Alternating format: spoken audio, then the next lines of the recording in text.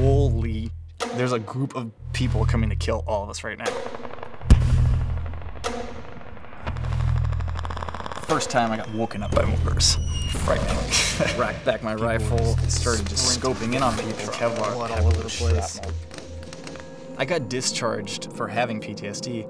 A lot of anger.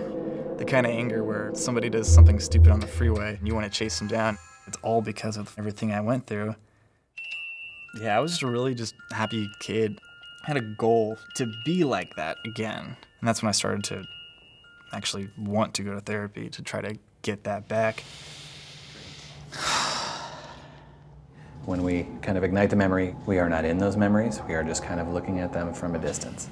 As always, you're in control of this. The number of veterans that are needing help and the amount of people that are available to take care of them has just not been sufficient. What comes up for you when you think of that memory?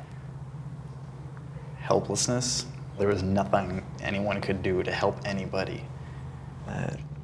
It's like the feeling of driving through a freaking dust storm. When we're talking about post-traumatic stress disorder, essentially what's happening in our body is a fight, flight, freeze response.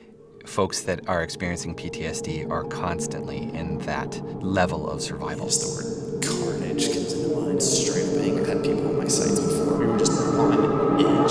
Hold on. We want to have a foot in the present at all times.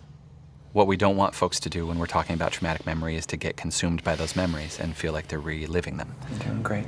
We want them in the present, and that's essential to doing this work.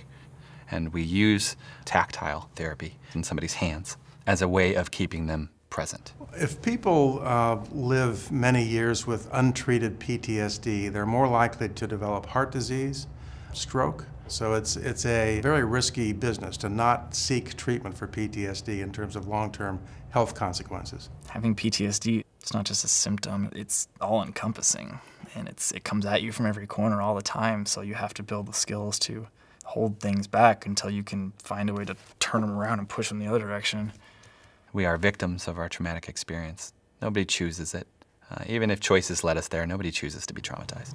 Deep breath. Good job. You know, you started with that word, helpless, and you moved into control. Just notice that. Yeah. That's a good evolution. I'm seeing him believe that he's capable, believing that he can do it. His life has shifted. He has gotten married.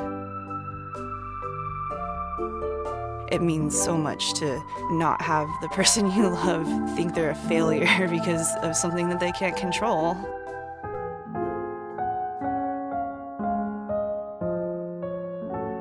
I don't think I would have been able to handle anything without seeing Ryan and going to Sharp. Yeah, it definitely saved my life. Seeing Brandon really start living and being able to feel like he can leave therapy, how can you not smile about that? It's amazing what this has done for him.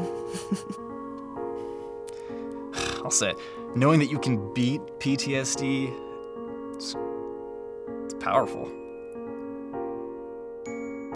Begin your SHARP experience by choosing a doctor. Call 1-800-82-SHARP or visit sharp.com.